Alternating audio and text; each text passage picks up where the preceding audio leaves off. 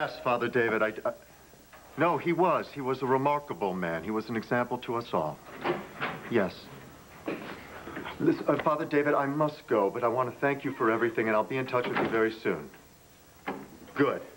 All right, then. Bye-bye. Maggie, you're back. I'm very happy to see you. Oh, the bishop's staff is in total shock.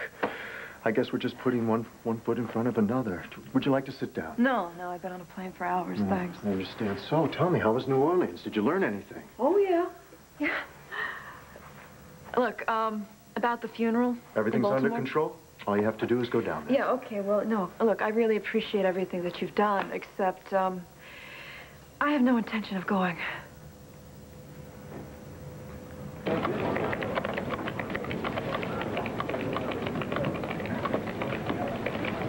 Nice. Hey, what train are you taking down to Baltimore? Don't let me disturb you or anything. Kevin! Hi, Gus. What do you want? Oh, I don't know. How about some of that red licorice you always have lying around? Kevin, you're the one who said you needed space. Is this your idea of space? We work together. So work. Get out of my face. Where's this coming from? Hey, Lem. Good night, Lem. Good night. Some people, why are you so hostile? Kevin, I am not being hostile. I'm married, remember? You made a big point of that when you said you wanted to move on with your life. What a cliche. Did I really say that? You bet your bippy. Although what you should have said was that you wanted to move on with your new girlfriend. But from what I've seen, there's not much farther you need to go. All right, can we leave Taya out of this? It's really hard to do that when you make out with her in the Banner City room on your desk. Not to mention the public lobby of a ski lodge. What's next? Planning on bringing her to the funeral? I don't know. That might be tacky. Oh, that's never stopped you before. All right, enough. All right. More than enough. I'd like to get back to work. I'll stay out of your face. Just stay out of mine. When did I ever get in your face? Name one time, one single time.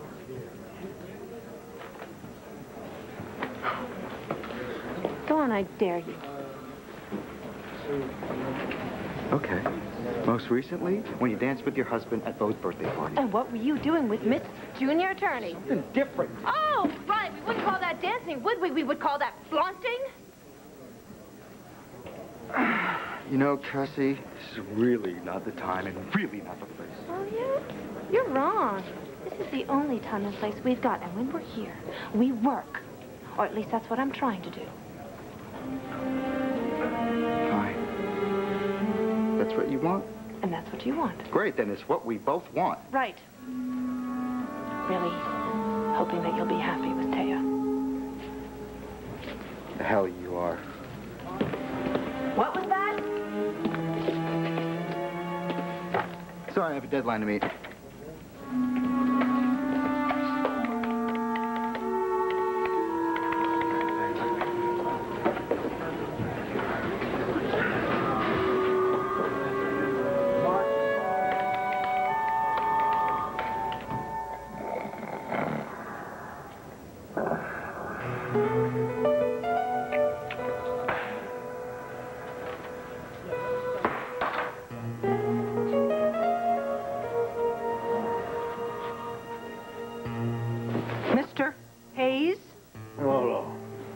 Only in case of emergency.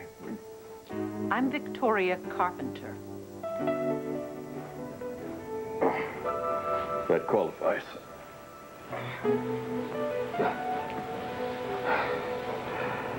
Hi. Hi. Have a seat. Quickly, so I can sit back down. Please. Bless your heart. Are you ill? Oh, just hungover. Well, perhaps you would like to postpone this until tomorrow. No, I don't expect to see any part of tomorrow. If and when I make it into a bed, I may not get up for a day or two. Carpe diem. How are you? Oh, I'm fine. Thank you very much. Would you like coffee? Water? Aspirin? None of the above. A gun? to put you out of your misery? Does this happen often? With increasing regularity. Does it interfere with your work? Not so far. Well, I'm trying to decide how to go out, come in, and start again. We'd better work with what we've got. Realistic, isn't it?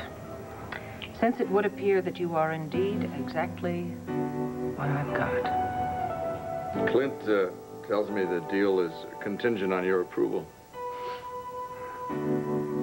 Are you impressed yet?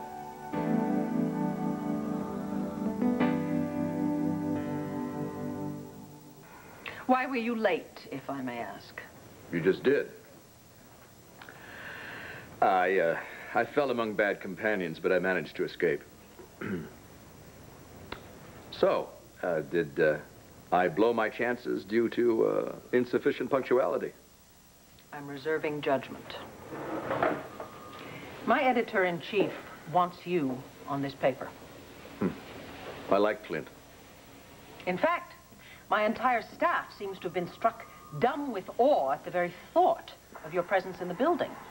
You are a legend in your own time, Mr. Hayes, and we here at the Banner are quite prepared to invest in that. The question seems to be, are you? Well, I'm an investigative reporter. I don't invest in legends. And it's Mel. M-E-L.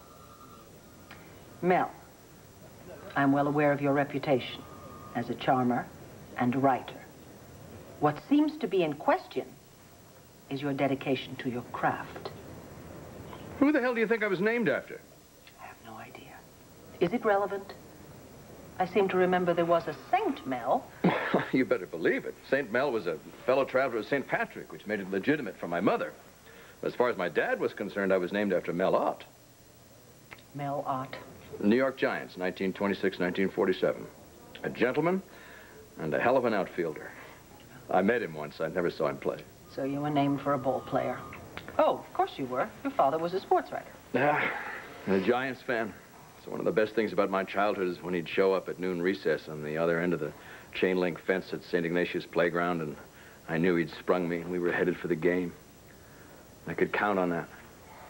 10, 15 spring afternoons every year. Twice in my life, I saw my old man cry. When they shot John Kennedy. And one morning, I was about 13. He picked up the newspaper and saw that Mel Ott had died in a car crash someplace in the South. It was a single column, front page. And my father stood there, tears running down his face. Not a sound out of him.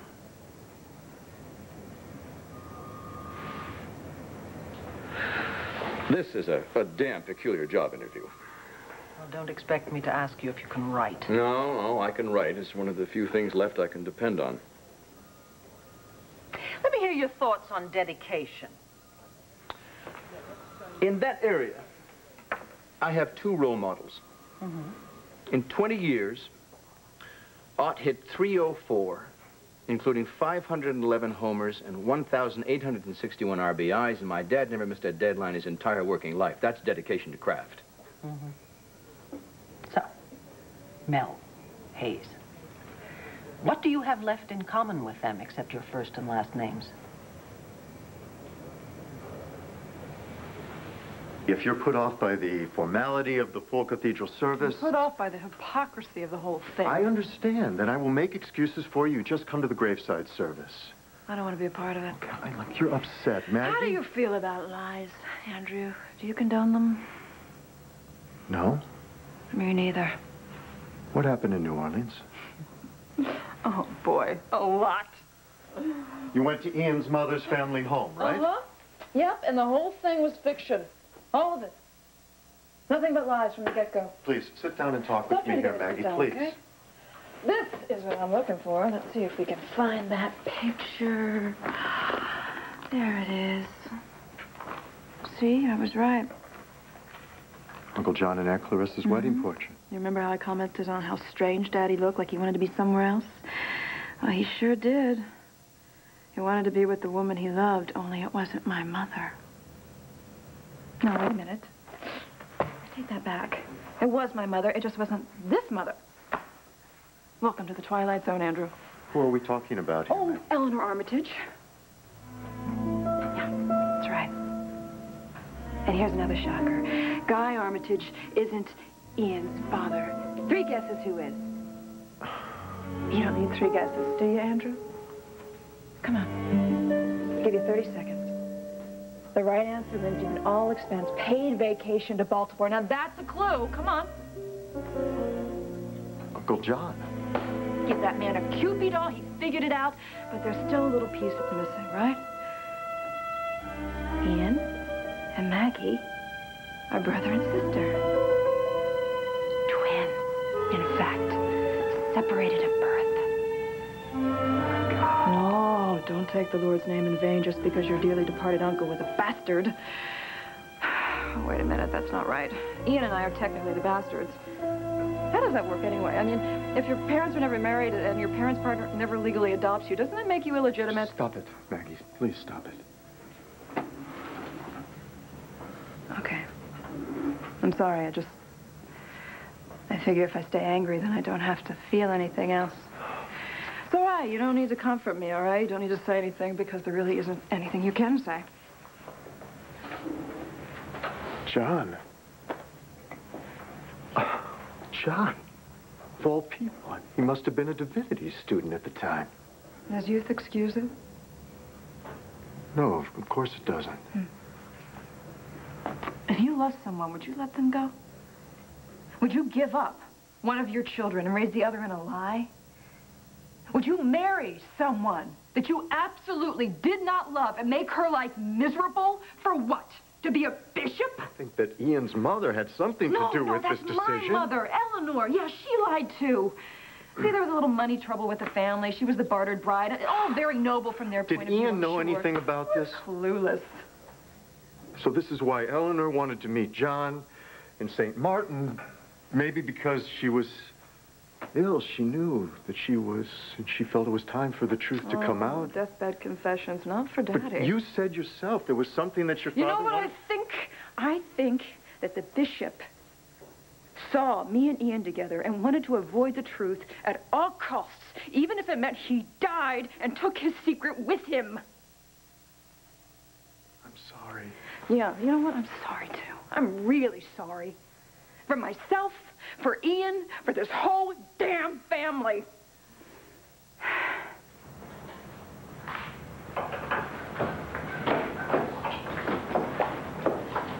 Mom? Maggie? Are you supposed to be home?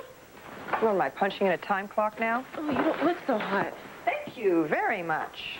Well, you're still not feeling so well, are you? I'm not in the mood to be cross-examined, if that's what you mean. No. Sorry, I just spent hours at the doctor's office waiting for Larry to come out of an emergency. Good. I don't mean good that you had to wait. I just mean it's good that you went to see him. So, did you tell him that you fainted at the diner? Child, why do you think I made the appointment? And then sat around all of the day reading newspaper articles and magazine articles about how to lure your loved one into flossing daily. I mean, where do they come up with the idea for these things? What did Dr. Warlick say? He said I looked a trifle peaked, and then he pricked me with a whole bunch of needles and removed most of my vital fluids and said he was going to run some tests. Basically, he thinks I'm overdoing it and that I should eat better, sleep more, and work less. Well, it sounds like good advice. Actually, I feel like I could sleep for about a week. So, why don't you go upstairs and collapse? But don't you go anywhere. I'll get it. It's probably a court clerk with some more work for you. I'll sign for it. Oh, Rachel, how nice. Your mother left a message asking me to return these files from Antonio's trial. Could you give them to her? You can give them to her yourself. Hello, Taya.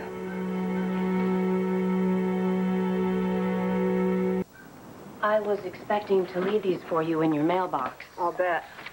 I hope this doesn't mean you're still not feeling well. Can it, Taya? Excuse me? This sweetness and light routine, you can't con me with courtesy. Not after going behind my back to Javier Perez at Statesville Prison. Not after signing on to defend our local murderess in an obvious move to hang out your own shingle in Landview. If you object. Me? Object? No. Have you heard an objection come from me? Absolutely not. The more the merrier. But beware. Because you won't get the same treatment you did as my junior associate. I'm not there for your protection anymore. You are all on your own, hanging out in the breeze. And it could be very cold and lonely, believe me. But you'll find that out for yourself. Oh, and another thing. Just because Landview isn't big, bad New York City doesn't mean you can lord it over us local yokels. I could eat you for breakfast, muchachita. And that was just a taste of my courtroom theatrics, an appetizer, as it were, something that you will probably come across. Thank you for bringing me the files.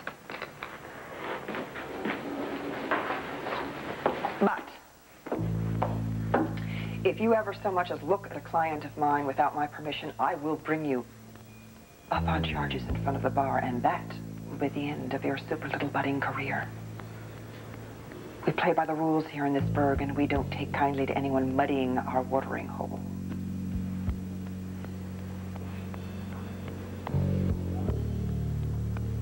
And now I think I'll go lie down.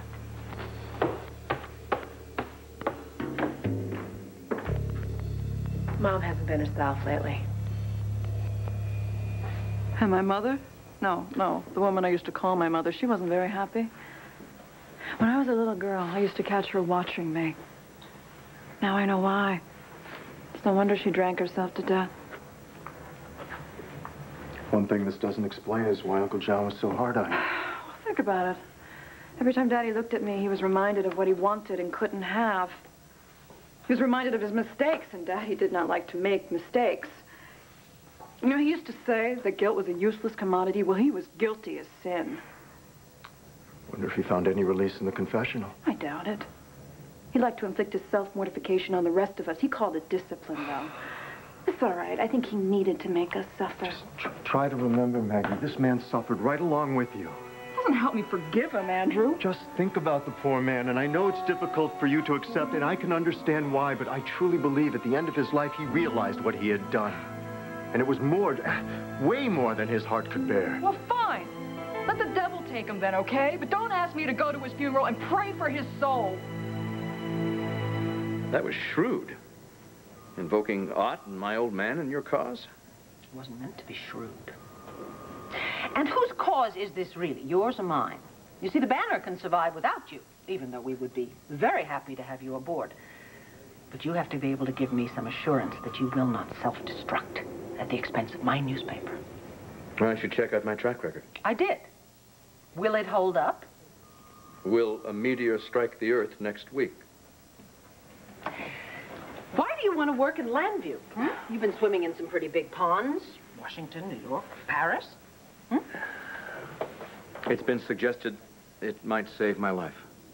We're not the Betty Ford Clinic. I'm interested in a job. That's my road to salvation. Have you got a job?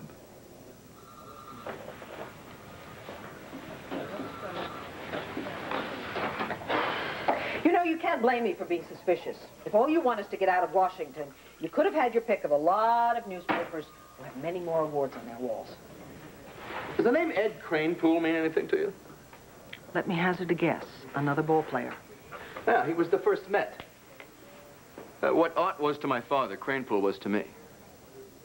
Ed Kranepool played in 1962 in the worst ball club in Major League history. And 7 years later, he was a world champion. I don't think the banner is the worst in the league. Not by a long shot. But you're not world champions either.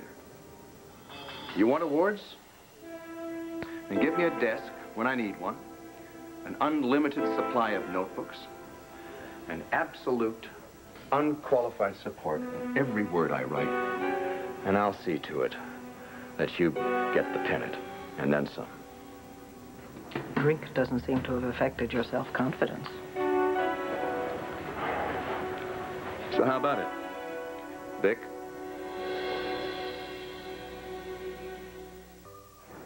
I see. Now you're putting your own conditions on the table. It's pretty basic stuff. Oh, the desk and the notebooks, yes. The unconditional support has to be earned. I see it as an act of faith. If I'm prepared to fall on a grenade for you and your paper, I want to be sure you do the same thing for me. Even if that includes taking a lot of flack from your friends and family. Not to mention your lawyers. Especially your lawyers. Can you handle that? Who is interviewing whom? It's congenital. Something you should know about me. I'm not impressed with authority. Oh, really? I could have guessed that. I've seen a lot of empty suits in my day. Anyone can call themselves a publisher. Well, you can't be too careful. Sure you can. Miss all the fun? No joy in Mudville? May I ask you a personal question? How personal? Did you ever play ball? Yeah, high school, college. Were you any good? Yep. No professional aspirations, then? I was scouted by the Mets. I could taste it there for about 10 seconds. What happened? That's the oldest story in the book. I couldn't hit a major league curve. Good. Then you'll know better than to ever throw me one. Because I'll take you downtown if you do. Can you handle that, Hayes?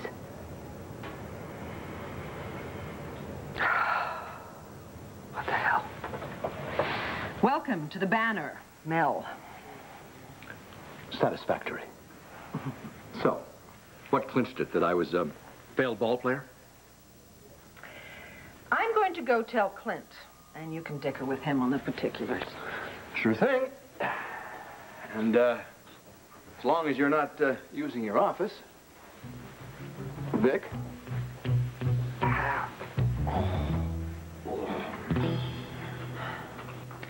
I'm really glad that you're planning to stick around.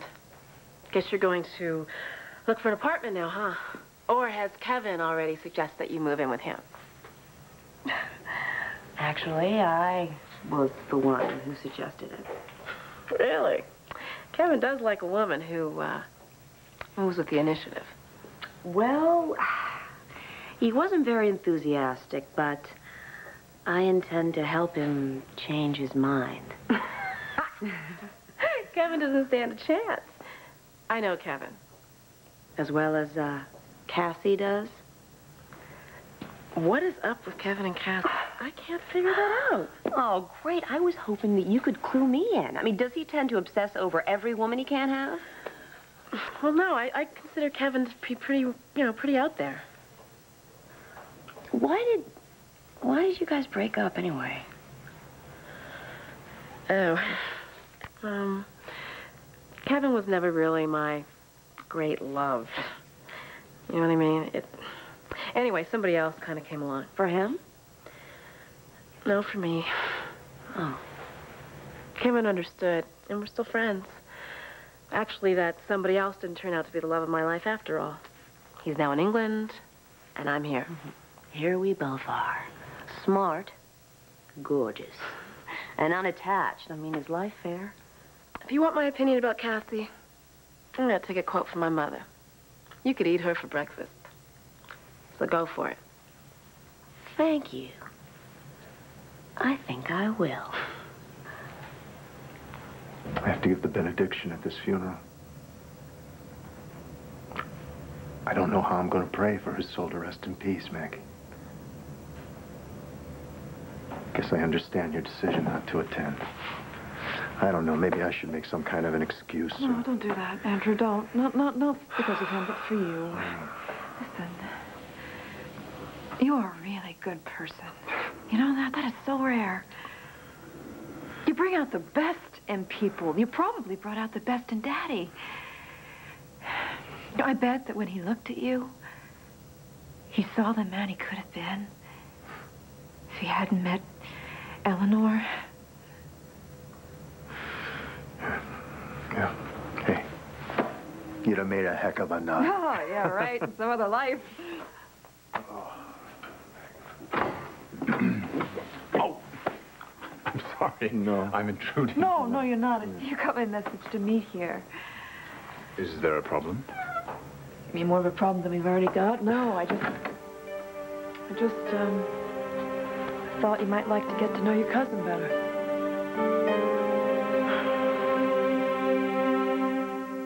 Father didn't really want to acknowledge me either. Oh, well, hey, look. He never acknowledged me either, and I was right there. I think he acknowledged both of you, you know, in his heart. What'd I say? Cousin Andrew has got to be the only decent and good member of this family. Listen, I don't mean to turn it into like a mutual admiration society, but I'm looking at two remarkable people, and yes, I do believe that Uncle John is with God. He's in a state of perfection. He's able to accept the love and the pride that I know he had for both of you. Well, thank you. That feels like some sort of benediction. I shall try to hang on to that next time Guy rags me about my miserable incompetence. If you don't mind my asking, how did he handle the news? Did he suspect the truth all along? No, I have no idea. I have no intention of asking him. Ever? No, it's none of his business. You mean after all the damage that has been done, you are actually going to perpetuate this lie? Well, I wish you hadn't put it quite like that, but, yes. Well, then I will put it a little bit stronger. This lie is like, it's like a cancer. If you don't cut it out, it spreads. Andrew, I'm sure that Ian has his reasons. Oh, it's quite simple. I want revenge. If he's not destructive, Ian, walk away from him. You see, it's not only revenge for myself that I am after. He treated my mother abominably. And now she has given me the weapon and the emotional armor to combat that Gorgon. And when I have pulled him down, as far as I can, then I will tell him why. And I will look at him in the eye and I will laugh in his face. See, I'm not always the nicest person in the world. You sure you want to welcome me into your family?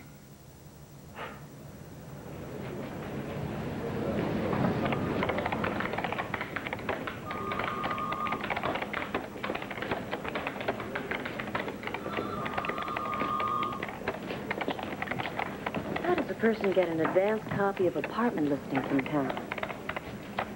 There. Good, you remembered my name. Apartment listing? Is there an echo in here? Sorry. That's the word I was looking for. But you're going to have to do better than that. In fact, I've decided you owe me a major apology. I've come here to collect.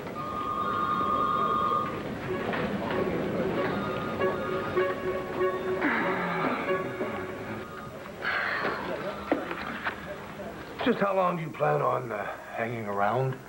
Well, I just can't believe that he didn't show up. I mean, I don't understand what happened. I am so sorry, Clint. About what? Vicky, About what? about this whole Mel Hayes fiasco. I mean, I can't imagine what happened to him, and I'm sure any minute you're going to hear from him. I've already heard quite a bit from him. He called. I knew it. I mean, he's a brilliant journalist, and he didn't get where he is by being totally unreliable. What did he say? Where is he? In my office, probably asleep on my couch, which is where I found him a little while ago. And I would appreciate it if you would haul him away so that I can get back to work. Vicky, please. Keep an open mind about this, because it's the opportunity of a lifetime to have a newspaper man of Mel's caliber working exclusively for the Banner. Please, don't turn him down out of hand just because he showed up a teeny bit late. And thoroughly hungover. Actually, I gave him the job against my better judgment. You did? Oh, Vicky, that is wonderful. That really is wonderful. I knew this would work out. You're going to be very grateful to me. Don't push it, Dorian. Actually, I should know a lot better than to ask you this, but what exactly is your interest in the man? You interviewed him. Surely you know. Do me a favor and go and collect what is left of Mr. Hayes before I change my mind. My pleasure. You won't be sorry.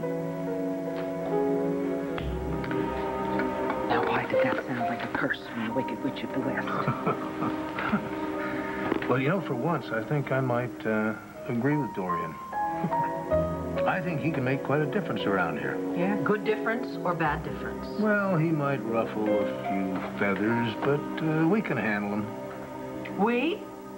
Oh, no. No, Clint. From now on, Mel Hayes is your responsibility. And I hope you enjoy every minute of it.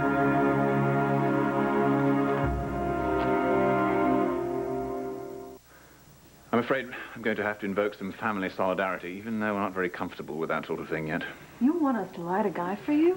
It's a lie of omission. I don't want you to tell him the truth until I've told him. Please, please, Maggie, let me tell him in my own time. All right. I have to tell my wife. She's part of the family, and I suppose I can treat this as a confession and be bound to silence. Thank you. I do understand your reservations, and I will make every effort to make sure you're not put on the spot. So, that's that. Now what? Hey, it's okay if you're not used to this. Ian and I have had 24 hours to get used to it, and we're still in shock. Okay. Of course, Max just keeps shaking his head. Come over here. What? Take a look in the mirror.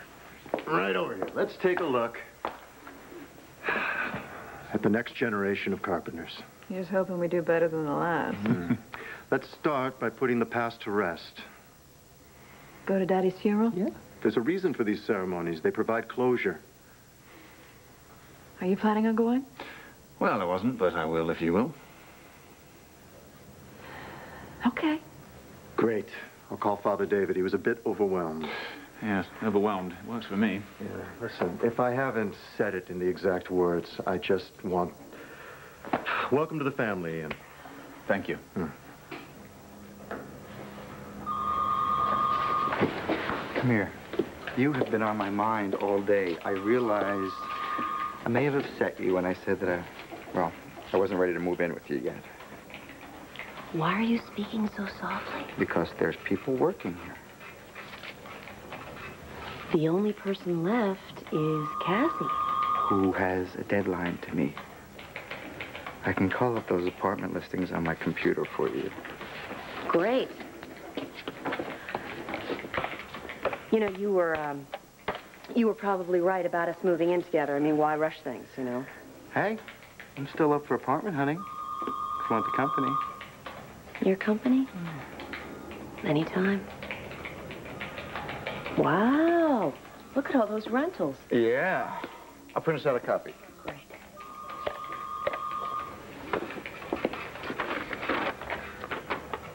How does this sound? Large, sunny, one bedroom with a great view, loads of charm, no pets. Seriously? I want to find a place you like too, Kevin. Come on, after all, I hope you're going to be spending a lot of time there. Me too. I guess I really was bothering her. Nah, she's probably just a little on edge. There was a death in her husband's family. Oh, I didn't know. I'm sorry. Well, there's no reason that you should. Voila, here we go. Now, Yes. about that major apology. Yeah. Why don't you tell me exactly what it is that I can do to make up for my churlish behavior? Right here. Right now. We did try that once. Yes, we did. I have a better idea. So do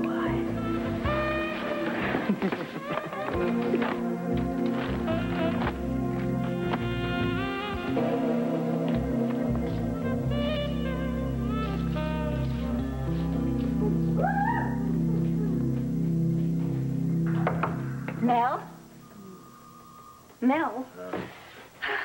What? Well, you must have been brilliant. But why does that surprise me? You threw Vicky for a loop. I could tell. Nell, congratulations. I got 2 questions for you.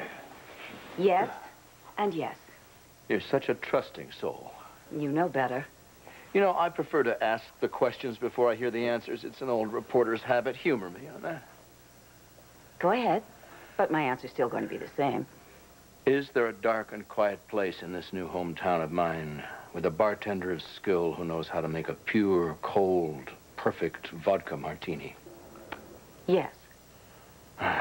Will you take me there immediately? Yes. There. You see, I can anticipate your every need. Even that. Yes, yes, yes, yes, yes. Let's go, Molly.